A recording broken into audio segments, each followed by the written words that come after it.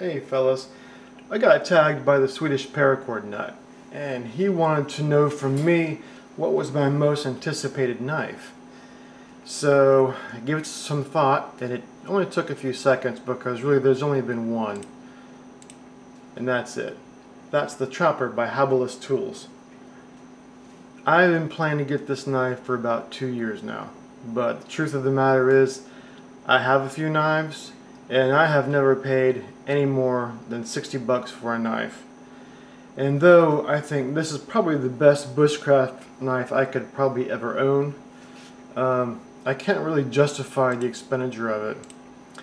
This is about, well, you can see right here, it's $179. And that's quite a bit more than, like I said, I've ever paid for a knife. As beautiful as it is, you know, I'd get the tiger handles, the Kydex sheath for it, but I just can't really justify it. But anyway, that's my most anticipated knife that I may or may not ever get. Alright, I guess I really should tag somebody else, but I don't know, I can't really think of somebody to tag for this.